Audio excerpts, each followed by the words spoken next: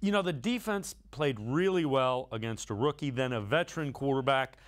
Is this on its way to becoming a dominant type of defense, do you think? Absolutely, 100%. Yes.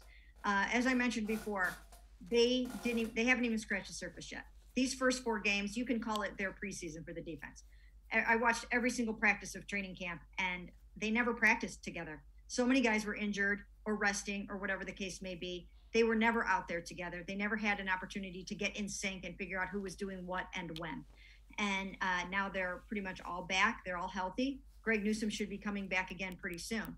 But I think that they're only going to get better. And by November and December, this is just going to be a defense that Cleveland Browns fans can be really, really proud of. Yeah, it's been a while since Browns fans have had a defense that they can get behind, and you know how the town gets with